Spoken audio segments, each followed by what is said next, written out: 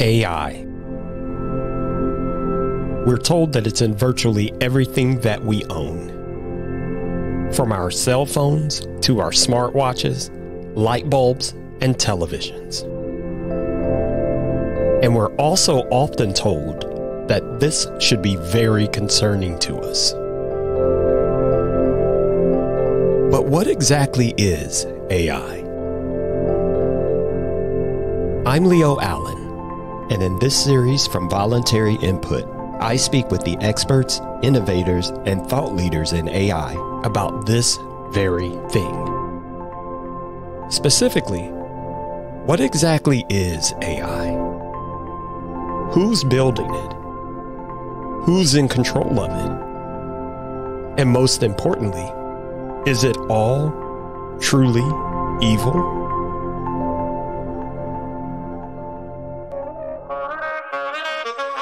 Never forced, never coursed. Open discussions about things in life that matter to you most. From tech to TV, movies, and gaming, and everything in between. Visit voluntaryinput.com to subscribe, contact us, and find out how you can support the show. Catch new episodes on Apple Podcasts, Spotify, Google Podcasts, and everywhere else you listen to podcasts. Welcome to Voluntary Input.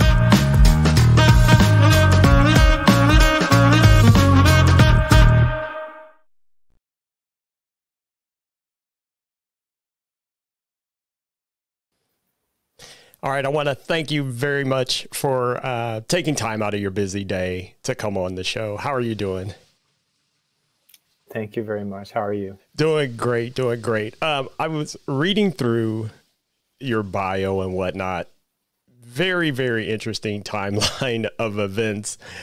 First of all, can you explain to everyone just a little bit about yourself, who you are, and why you're here? Sure. Yeah, my name is Babak. I'm an entrepreneur. My background is in AI. I have a PhD in AI, and I've done several startups in AI. I'm actually the CTO AI for Cognizant, which is a huge company, not a startup, at the moment.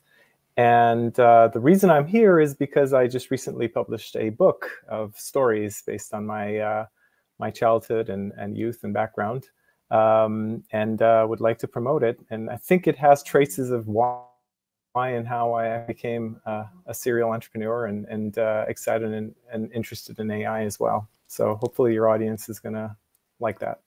Well, and your book in and of itself is interesting because we don't, at least I don't seem to notice that there are a lot of memoirs from the tech space, especially from tech leaders like yourself. We usually end up with like biographies or whatnot after the fact. But what drew you to writing and putting together a memoir? I write all the time. It was more the fact that I was very much encouraged to publish the stories, and it's a collection of stories that, in and of itself, they're fun stories, regardless of the fact that I'm in all of them. Sometimes an active participant, sometimes just an observer, and I just these are stories that I keep telling at parties or with friends and so forth. So I just figured they're good stories. I'll write them down, and one thing led to the other, and I used to read the stories now, the written stories here and there, and people are like, you should publish this. This is really cool, fun, and a lot of folks, especially in my AI technology sphere, did not know my background of having grown up and lived in pre- and post-revolutionary Iran during the war, actually served in the military a couple of times, in the Air Force and the police force. And so, yeah, it's kind of colorful side of me that doesn't come up when you're talking about, inventing technology and so forth. So it sounds like it kind of happened where your friends were like, oh, here comes Babak talking his stories again. And then they were like, why don't you just write a book? A little bit like that. I was also bored myself of having to repeat the stories over and over again. And every time you tell them, you kind of embellish them a little bit, and they're a little different every time. My kids and my wife would kind of roll their eyes every time, going, "Oh my God, you changed it again." I'm like, "Yeah, but it's better now." So now I figured, I'm done. I've written them down. So it's just one version, and I can, if I go to a party, I'll just point at, go read chapter number 4, and that's the story. It's interesting you say that about the stories being embellished and changed over time, because I've always heard that about history, because I also heard of a project once and I don't know where it's at this point, because I kind of lost track of it, using AI to document history, because humans, yes, as storytellers, we do not tell the same story twice. It's just not within our nature. And I can see why, because usually everything we remember and everything we say about the past is the story trumps the reality. That's typically what happens. Why ruin a good story by, making sure that everything is true about it? That's journalism, obviously. Right. But yes. But I think it creeps in, even in journalism. Sometimes you see, like, I have a friend who's a documentary filmmaker, and he goes out and he gets tons and tons of footage, and it's up to him how he shows it. Like, the way he sequences, it's all real, but the way he sequences it makes a complete difference as to what story he's telling and how he's telling it. So yeah, I think it's in the eye of the beholder, isn't it? Right, exactly. And the name of the memoir, we didn't even mention it. It's The Konar and the Apple. Exactly. I got a copy right here, The Konar and the Apple, and that's me right here. So, yeah. And I've been reading through it. I haven't finished yet, I have to admit, because I got a little slowed down, because I can read pretty quickly.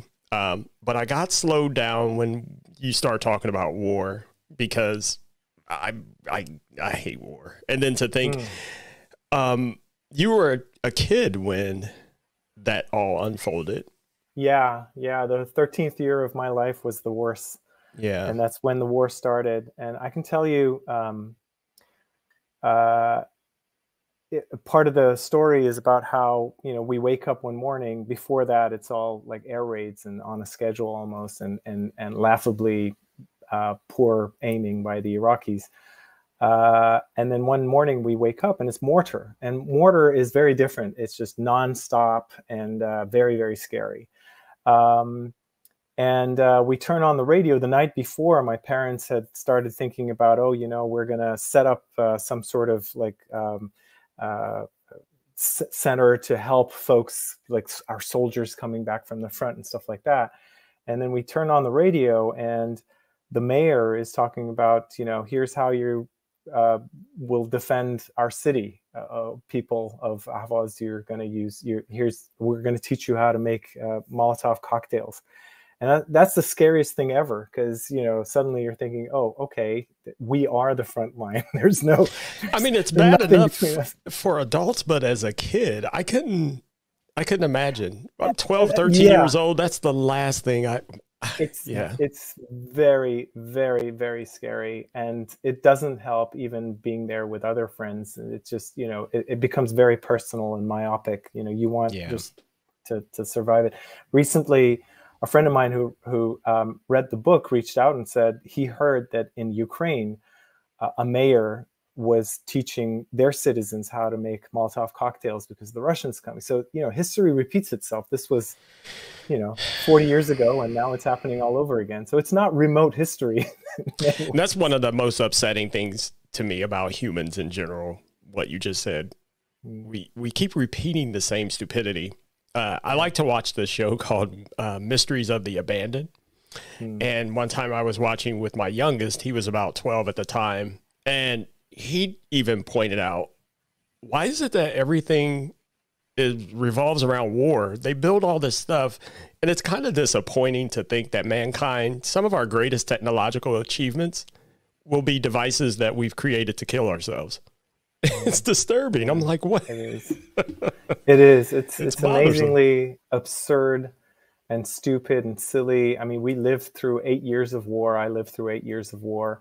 And you'd think that, when it's all over, people would be rejoicing. It happens rarely. I guess it happened in the Second World War, But at the end of the Iran-Iraq war, people were just walking around thinking, why? I mean, what was this all about? Why? And I bet it's the same. Same's going to happen with Ukraine and Russia. It's going to be a war of attrition at the end. They're just going to look at each other and go, why did we even do this stupid thing? You know? For a swath of land. Yeah, exactly. Exactly. Anyway, moving on though, somehow you ended up in Idaho. How did this work? I mean, of all the places, I guess we could say that about any state, but Idaho. Yeah, well, I thought that was the center of the universe. And my father was a university professor, and he was on sabbatical every few years. So we ended up in Idaho as one of his sabbaticals at the University of Idaho in Moscow. And I thought Moscow was in Idaho. I mean, when people said Moscow is in Russia, I'd just look at them and go, "You're crazy. Moscow's in Idaho." So yeah, to me, it was the center of the world. I was little though. That was right. Years ago. We did go to London for a year. I was born in London before that, so every once in a while, my dad would be someplace. And you may be surprised to know there's a Moscow in Ohio as well, where I'm at. Is there? Oh, yes, okay. there's a Moscow, Ohio too. I think these awesome. names, they get repeated everywhere. So they do. I've heard there's many like Lebanons all over in every state basically. Yeah. So yes, there's a Lebanon here in Ohio, right outside of Cincinnati. Yep. Yeah. There's also a London, Ohio too. So London, these names just get repeated. I live in Dublin in California. And, when I flew around, I do a lot of business trips, and people would ask me, where are you from? I'm like, I'm from Dublin, the real Dublin, the one in California, as a joke. Right. That joke did not land in Shannon Airport in Ireland. No. I'd imagine not. The real Dublin is right here in Ireland, Daddy. No, exactly. So then at some point, the tech bug bit you. When did that happen? And what started you into it? Yeah, I mean, from childhood, I like to take things apart. I didn't particularly like putting them back together again. So I got into trouble a lot with my parents and my grandparents. There we go. I think that was the start of it. I just wanted to figure things out.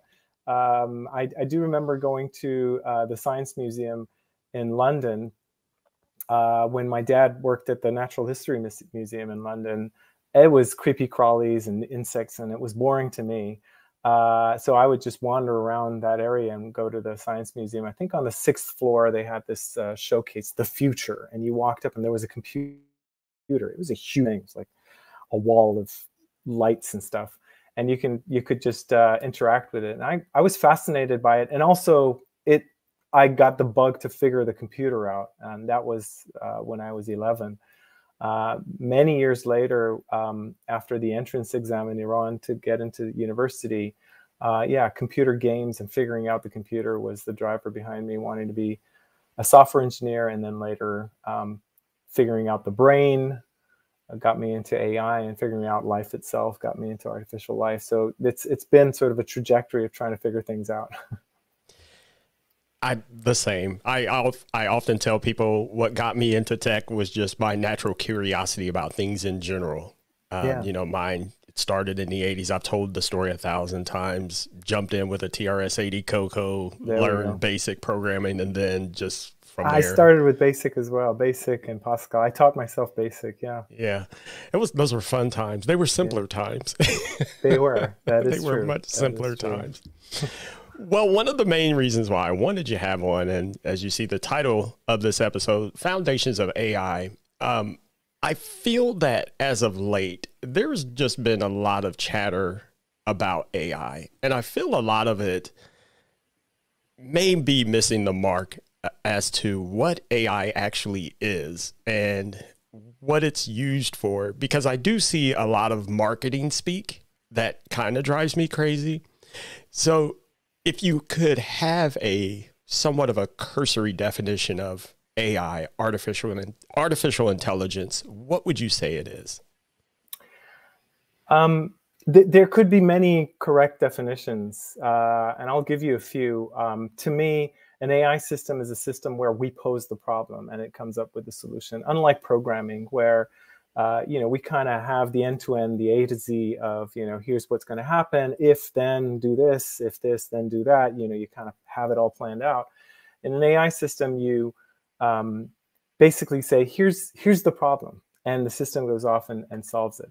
So that's one definition. Another definition could be that it is all the facilities as humans that we use to solve problems, to learn our environment and act and decide in our environment. What are these various different facets? Can we actually replicate them in our machinery and put them together?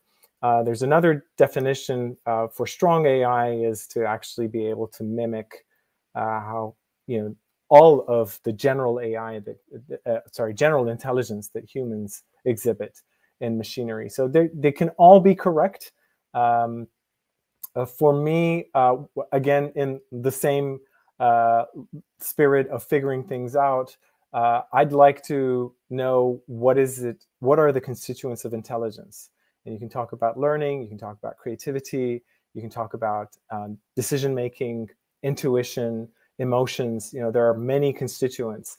How do they operate? How do they act together? And can we create a system like that? It doesn't have to use the very same technology or very same functionality and methods as we observe in humans. I had a professor that said, we know how to create humans already. That's not interesting. What's interesting is to create machinery that exhibits the same kind of functionality. I'm going to try to remember that. We already know how to make humans. Yeah. Okay. Cool. So as far as the marketing speak, I just want to vent a little bit about some of the stuff that I see. For example, I often see things advertised as, okay, you have a webcam. Webcams have been around for many years. There's some great quality webcams. They have autofocus, different settings. You can change color gradients and all that. And then suddenly the switch was flipped to now so many are marketed as AI powered webcam. My first line of questioning is, what would serve a webcam to be AI powered? What good is that doing? And when you get these things and you see the marketing, it's just a webcam that's doing autofocus, zoom, the same things I just described. That sort of marketing drives me crazy because I think part of it, they get away with it because we can't prove that it's not AI powered, if that makes any sense. No, that makes total sense. Marketing AI has very strong hype value when it's in vogue. And AI has gone through multiple springs and winters, unfortunately. We're in I think I would say, fourth spring of AI, and we might end up in another winter because of the overhype and the expectation that is produced. There's a reason why we are in a hype cycle with AI, because there have been some fundamental and amazing breakthroughs in artificial intelligence, many of which have been in the area of being able to recognize and do image processing, for example, or voice processing. And so if there's any trace of that sort of thing in that camera, people take the liberty to call it AI powered. But for us, AI has a different meaning, doesn't it? I mean, we kind of think like there's some sort of brain in there. I think by one of the definitions of AI that I mentioned, which is posing the problem to it and having it solve it, it may be that webcam does have AI, because nobody taught it how to zoom and autofocus. The focus that it does is based on having seen many examples of how to focus and then abstracting that to instances that it's never seen before. And that in itself is quite interesting. But it's only a very small sliver of what we expect from an AI system. And if our definition is more general, then totally we expect much more from our webcam. That's what it is. Maybe that's what it is. Maybe I keep putting it up on a pedestal, and when people say, "Oh, this car stereo is AI powered," what? No, you're totally right. I mean, in many cases, it doesn't even deserve to be called AI, and it's often a rebranding of statistics-based modeling approaches that is called AI-based systems. In many cases, it's just machine learning and not necessarily AI. AI we do need to have a higher standard for AI than just autofocus and a webcam. I'm totally with you on that. And who would you say should be the gatekeepers of those standards? Because it feels like it's to the point where anyone could just say, "Oh, this is AI," or "That's AI." Should there be some sort of standardization body or some sort of regulation? Or yeah, I think it'll even itself out. I think after a while, unfortunately, what will happen is that a lot of the hype will the expectation is not going to be met. If you go out and buy an AI-based webcam, you have a high expectation for it being smart, and if it's not, then that's unmet expectations. And what happens is that people will start avoiding to use that kind of terminology, sometimes to its detriment. There was a time when, just recently, in 2007, there was a book published about the future. This was a book by a technologist talking about all the really cool stuff that is going to happen in the future. There's not a single mention of AI and intelligent systems in that book. This is 2007. Why? Because we were in a winter of AI where unmet expectations meant, if you talk about AI, it's just overhyping something that just can't happen. That was just a few short years before now, this hype cycle where everything is labeled as AI. It's unfortunate, but that's kind of the way AI kind of unfolds itself.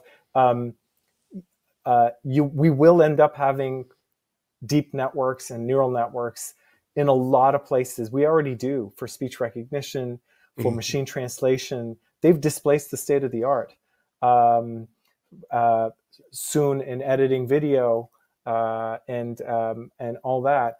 And I think the only thing that's going to happen is people are not going to call it AI anymore. I think the trajectory of progress in science and technology is not going to be hampered by it, other than the fact that maybe investment is going to be hard to get if you label what you're working on as AI. So we always have other names for what we're doing. We should be fine. Well, that's good because, yeah, I can see what you're saying. The investors will back off because they'll see that people are like, this is just a gimmick. You guys are just saying stuff. We're not going to put any money in it. And as far as the speech, now you're credited for the natural speech. Natural language, yes. Natural Language Foundation. Now, it's important that people know you didn't invent Siri. Nope. But you were part of, well, can you just explain what it was that you did and how it's used? Yeah, my team and I came up with the natural language technology that then ended up being the basis for the original Siri. And actually, most of my team ended up starting Siri, but I was not officially part of the Siri team. I started a company called Dejima back in 98, where a lot of that technology was built. In some respects, we were a little early to the market, and speech recognition, which pairs with natural language. So speech recognition is transcribing the waveform into text, and natural language is understanding that text. It's, in my opinion, the harder part of the deal. So that part is what we invented and implemented as part of Dejima, and then later on became the core for Siri. And it was a breakthrough, a huge breakthrough at the time. That is hard. I don't try to claim to understand how it eventually got worked out, because when you look at it now, even with like Google's Assistant and even Alexa, where it's at now, how those things can actually understand what you're saying as well as what someone else is saying. If you're both saying the same things, again, as humans, we say things and do things differently, even though we're doing the same thing. And the fact that they can recognize that, well, they're asking me the same question. That's amazing to me. Absolutely. And the main breakthrough back then was before we came up with our invention, these systems were brittle. They had to be very grammatical, and they were very language centric. So if you built a system for English, then building that same system in French or in Persian or some other language would be very, very difficult. It would basically mean re-engineering the whole thing. But our main invention was that we went from the ontology, so the concepts itself, and the system was based on the concepts that drive what you're communicating with. be it, changing the channel on TV, or, looking up weather, or, the meaning of life, as Siri would answer you. So that was the main breakthrough back then, and what it kind of liberated us to be able to make systems that are robust and flexible to various different ways of communicating with them. And that leads me into the next point, where we always hear the negative chatter about data gathering and eventually what's going to happen with all of that, and how maybe one day the machines will take over. And I try to talk people down off of the ledge when it comes to data gathering, because I'm from the era where we were originally taught, don't forget, computers are initially stupid. They only do what you tell them to do. So I try to tell people that all the time. People freak out. I was just looking at something or talking to someone. The next thing I know, I get this Amazon suggestion to go buy it. And I tell them, it's just doing what you're telling it to do. It knew that you had an interest in that. So people freak out. Do you think that maybe that all has possibly gotten out of control? Or is it just that the messaging wasn't properly conveyed to people as to how these systems work, and that it's not magic? It needs you to tell it something.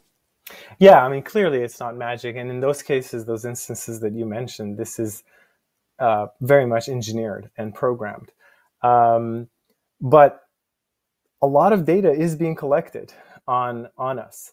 And, we do need regulation. Fortunately, Europe is kind of on the forefront of that, and that kind of pushes other geographies to follow. In order to make sure that bad actors don't make use of this data. So that's one track, and it has more to do with technology and engineered systems that might abuse the data that is collected.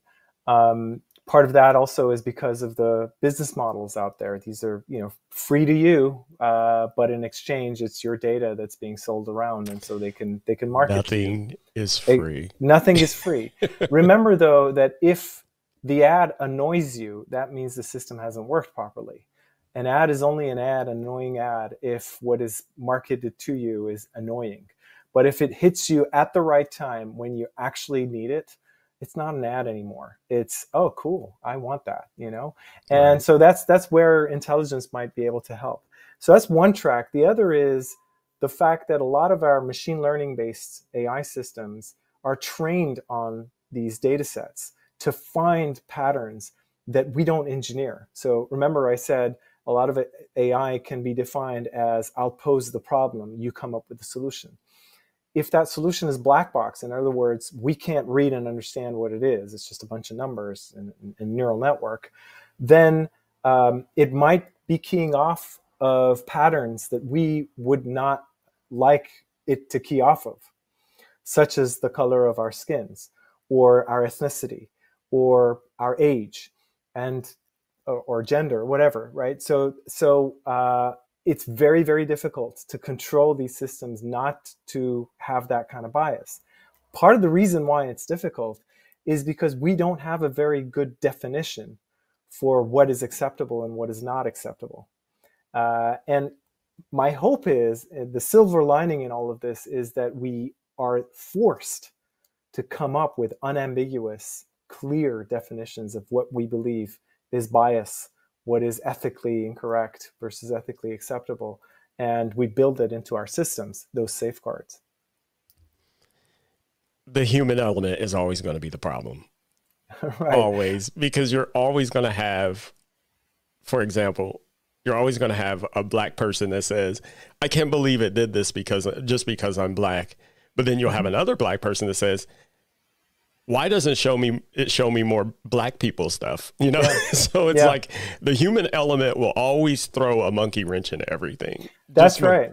I totally agree with you. And as humanity has grown used to defining what's acceptable and not acceptable ambiguously. And it's always after the fact that we hold someone responsible for doing something unethical.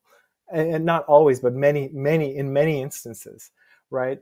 And we no longer have the luxury of doing that because we can't hold an AI responsible. We have to be very clear about what is acceptable and what is not. So, moving on into the future, what would a future with AI, what would you say would be a much better future with AI? Because we do know that there's lots of helpful applications in medical science, even business. So what would you say is, if the future of AI could look like this, things would not be so bad? Yeah, I mean, a track that I am pursuing and think is very encouraging is in AI helping us with our decision making. And it already is in many cases helping us with our decision making, where the decision making is clearly already automatable. And if you look at, for example, an organization, at the leaf nodes of that organization are things that we can automate and are being automated, such as the supply chain, or the demand part, or the sales part, and stuff like that.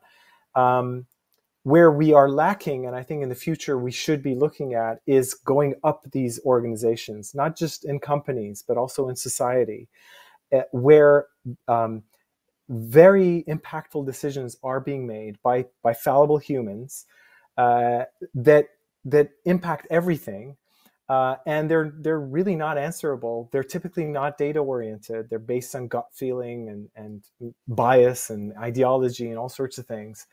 And I think they could be augmented, and in some cases even replaced, by data-oriented decision-making systems.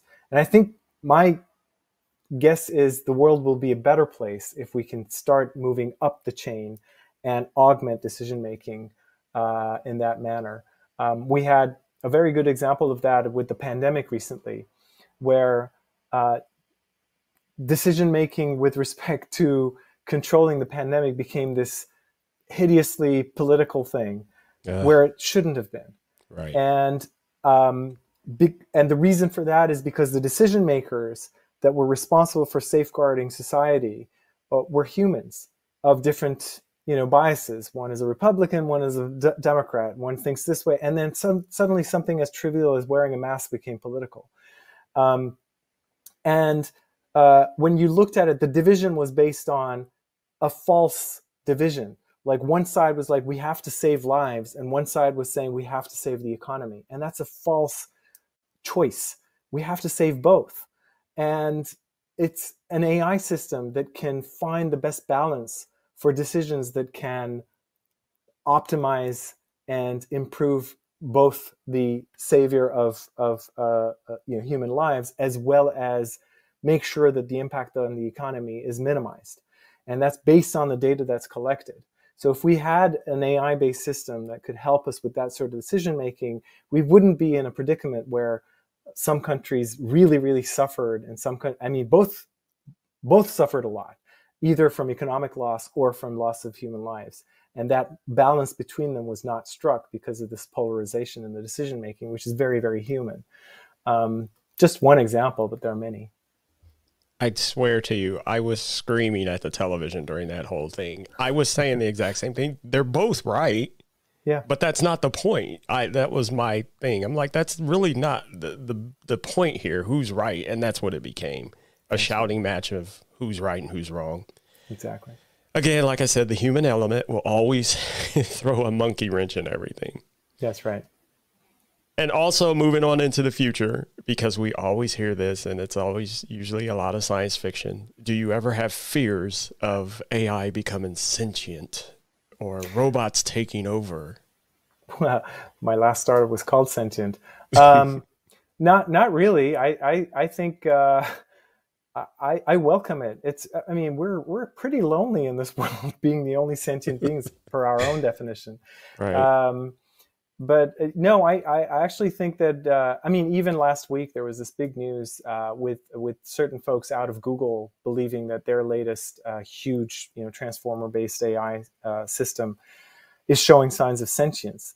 I don't quite believe it. I don't think the approach that they're taking would lead to that sort of intelligence, but it will manifest certain sort of behavior that will seem sentient, which is all great. I think that as long as we don't forget to put the off switch on our systems, I think we'll be fine. And I think we can use some help. We think we're very intelligent, and we think that our intelligence is helping us in this world. And I think that's really, we're too full of ourselves thinking that. I really think we need help with how we act in the world, and we're at our capacity, and some augmentation of our intelligence is in order now. And that should be the purpose of technology, to help enhance human life, never to replace it. That's the definition of humanity, is extending ourselves with our tools. Absolutely. Yes, sir. Now, you've mentioned a couple of startups. I did want to touch on that a bit, you being a serial entrepreneur. I did listen to a podcast where you mentioned you kind of accidentally fell into entrepreneurship. How did that happen? Yes, I was working on my PhD, trying to decide how I can use the power of AI in the lab that I had seen. I felt it. I felt like it's very, very powerful, and I want to bring it to the world in some applied capacity. I was looking for various different use cases. At lunch one day, a friend of mine asked me about the technology, and I mentioned it's agent-oriented. Back then, distributed AI-based systems were called agent-oriented systems, and I said, there's this agent-oriented system, and in my definition, an agent was basically this idiot savant that worked in conjunction with other idiot savants that were all programmed, and the emergent behavior was to solve a problem. So that's the way I was thinking about it. Turns out in his head, he was thinking of an agent as being, a representative of a human. And he came back shortly thereafter, maybe a couple of days after, and he said, Babak, we're going to start a company. I'm like, what? What are you talking about?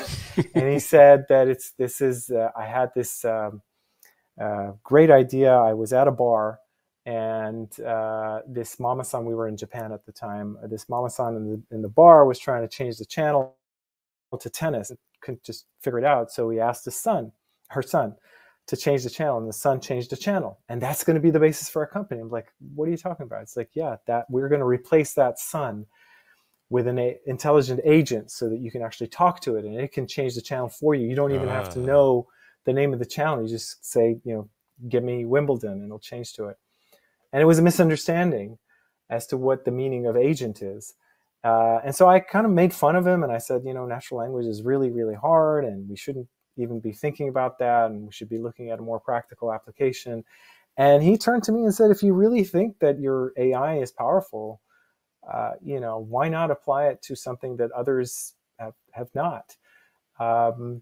And so that was a challenge I took to heart. I worked on it over a weekend and kind of thought about how I would actually tackle natural language with an agent-based system. And I came back, talked to my professor. One thing led to another, and next thing you know, we had tickets to San Francisco to see if we can raise money. And that's when I met my good friend Adam Chire, who is actually the founder of Siri. And I ran my idea by him, and he's like, yeah, I think you can do it. So we got some good encouragement from the technology side, some good encouragement from the investment side. One thing led to the other, and we started the company. It was really not something I was planning to do. It kind of just happened. So if you think back on it now, where would you have thought that would have went using your definition of agent? You'll laugh at this. Back then I was thinking, I'm a big soccer fanatic, and I was thinking, there was a new tournament that had just started called Robo Cup. And it was the equivalent of the World Cup, but with robots playing soccer. And I was thinking, you know what? I'm going to go kick some butt there. I'm going to use my agents to win the soccer robot World Cup. So yeah, I'm so glad I didn't do that. Although it would have been fun. Yeah, would have been fun, but yeah, would have been fun. That's awesome. So what do you have coming up? Any future plans? that you could talk to us about, or anything you Yeah, could so share? right now I'm very much pursuing the AI-based decision-making track. We've made really, really good progress. That system that I just mentioned with respect to making decisions regarding the pandemic, in May of 2020, we had that system up and running, an AI-based system that would give recommendations regionally to epidemics folks. And it actually got used by a few regions around the world, and we did an X Prize on that. So I'm working with my team to expand the use of that sort of technology and other decision augmentation systems. And on the research side, I'm continuing to work on artificial life related research, which is very much research. It's not going to be practical anytime soon. But More soccer stuff, or no? I'm just watching a lot of soccer. Watching and a very lot of- happy with where Liverpool is these days. I'm a big Liverpool fan. Gotcha. Well, I could go on for hours, but I don't want to. I don't want to take up much of your time. But I do want to thank you once again for coming on. I will finish the book. Like I said, the whole war part slowed me down a lot. I can't, my emotions take over, and I'm like, I got to just get through this.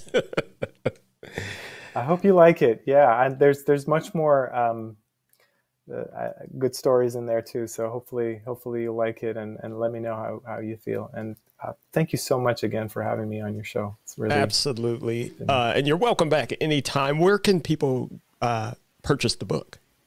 Yes, so the book, The Konar and the Apple, just Google it. It's on Amazon. There's an audiobook that I read myself. There is also an ebook and the hard copy. It's on Amazon and Barnes and Noble, a lot of places. So hopefully you like it. It's been getting some good reviews, and you can also reach me on Twitter at Babak at Work. Let me know what you think about the book. Awesome. Well, thank you once again, Babak, for coming on. And as always, for those listening, if you want to get a hold of me and find out all the places you can listen to the show, just go to voluntaryinput.com. You can find all of our past episodes, and again, all the different places you can listen. There's also a contact form there if you have any questions, comments, or show ideas, or better yet, if you'd like to be a guest, just select register as a guest, because we're always looking for great guests like you. Well, sir, once again, I want to thank you for your time, and enjoy the rest of your evening. Thank you. Same to you. All right. Take care. Yeah.